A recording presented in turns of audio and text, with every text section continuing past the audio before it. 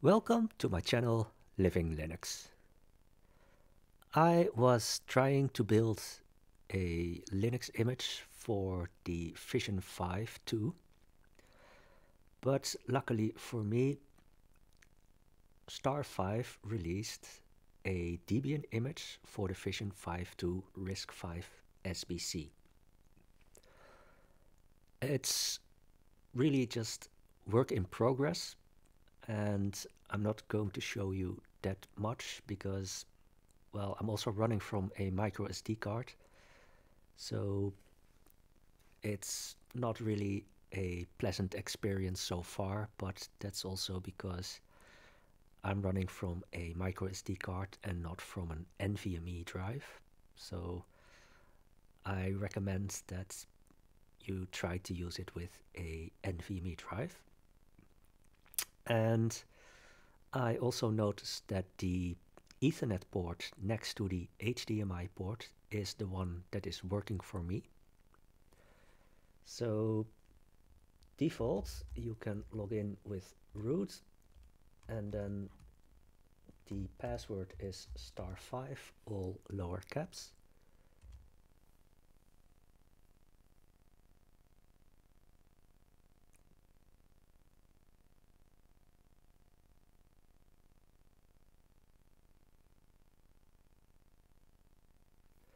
So here we are on the desktop, and I already tried some things.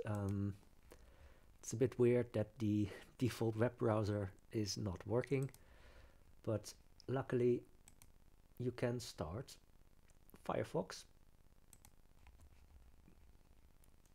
And again, I'm running from a micro SD card, so I don't think this is like really giving you the best image of how it's working, or at least I think it probably is a lot smoother when you're running it from a NVMe drive.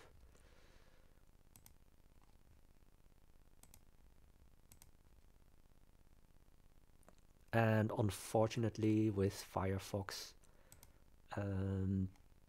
there's no GPU acceleration for video decoding, at least not now.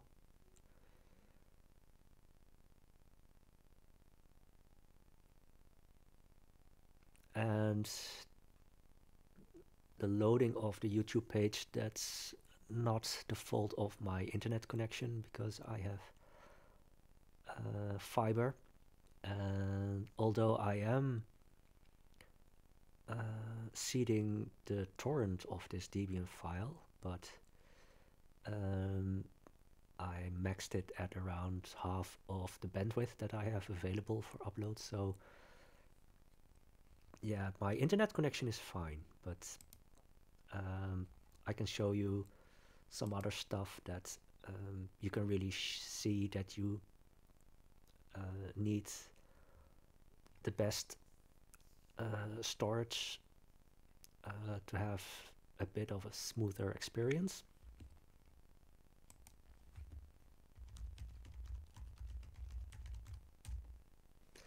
So if we go to the Big Buck Bunny video,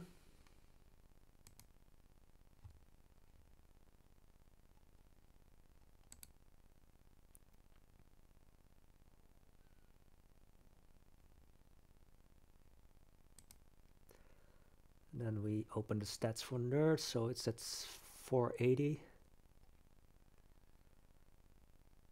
And because it's still loading parts of the page, then yeah, it's not a nice experience.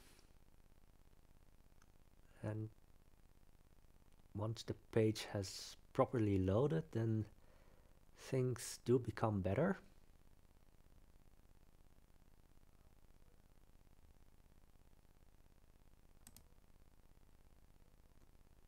Although still not a smooth experience.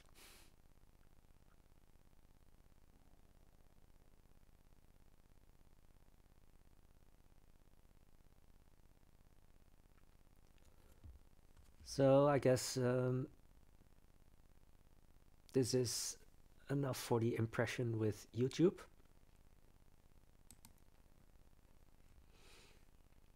And let's see, I don't have really high hopes, but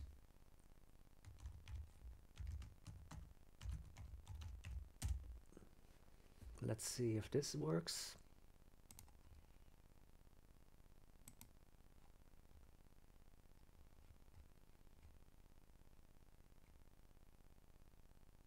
Oh, well, that doesn't work at all. So the WebGL support is very limited in Firefox at the moment. And the last test, well, yeah, closing the window with your mouse is sometimes a bit challenging. So let's just say we start LibreOffice.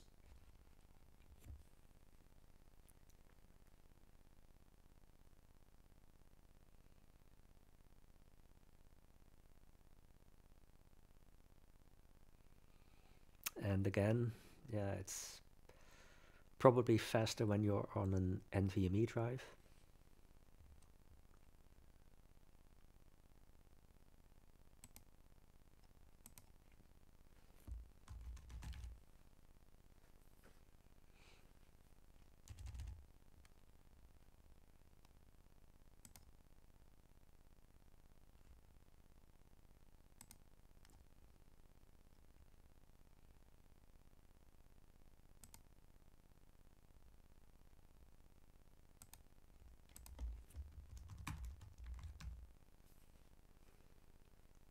So it does work, but it feels rather slow. And yeah, this really is just a work in progress. And I can also show you where you can download it.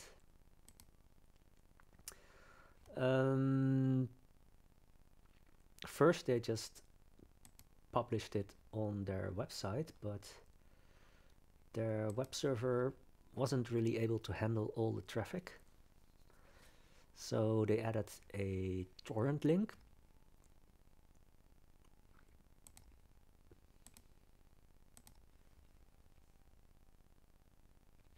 So when you go to debian.starfivetech.com,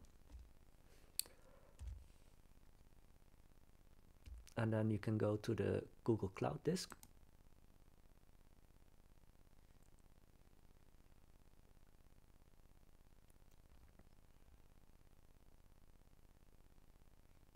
And then go into engineering release, image 55 in this case. Perhaps that will change in the future.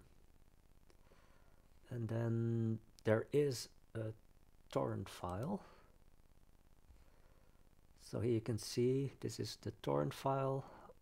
I think it's better to download it through torrent because I don't know after how much traffic Google will limit the traffic. So at the moment I'm still seeding it. So my suggestion to you is also that you download it through torrent and that you also seed it for the other people that want to download it after you. I'm still a bit struggling with compiling an image myself.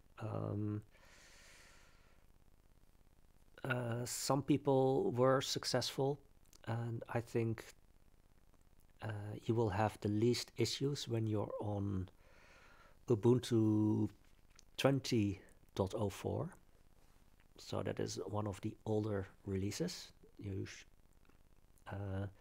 Because when you're on 22.04, there is an issue with, I think it was something like an SSL library or libcrypto library, I'm not really sure. Apparently it needs an older version, and you only notice that at the end of the process. So again, probably the easiest thing to do is set up a virtual machine with Ubuntu 20.04 and then follow the instructions.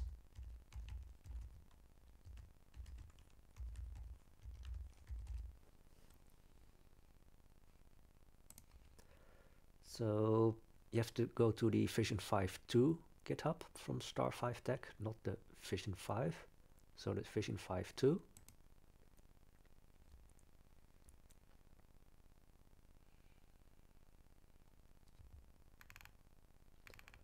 And you can follow the instructions, and when you have a GitHub account, I think you're good to go. When you don't have a GitHub account and you just want to access the source code, then you have to change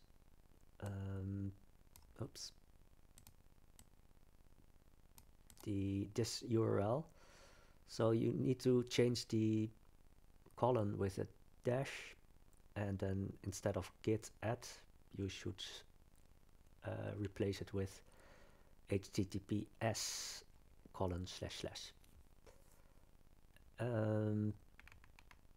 and also when you're at the stage of building those menus, then you also have to go into the menu and change the URL again if you don't have a GitHub account. And that's for the 2 top ones. So if you're on Ubuntu 20.04 and you have a GitHub account, then perhaps you can just do it like this. So once you have the source code, so you need to go through these steps, get the git LFS support, get the source code. I think you also have to, also get these directories separately. So here you see this command make, and then I think all these steps, that they are, that you can run them from, where is it again? Yep, with this command. And then at the end you can create the SD card image. So, but to be on the safe side, you also might want to go through all these steps individually. And once you've built a Linux kernel, and not really sure if BusyBox and FFmpeg are mandatory, but probably it's better to do those anyway. So once you've finished all that, then in theory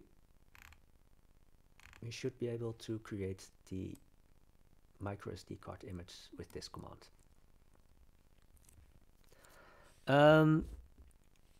Yeah, I tried to compile it actually on ARM, and well, I did have the issue with the libcrypto library, because I tried it from actually I tried it with Armbian, but it was probably based on something like something similar to Ubuntu 22.04. But yeah, you need to have that older library. But I think I have the suspicion that you can also compile it from an ARM CPU. So that's all for now, and I hope to see you again in my next video.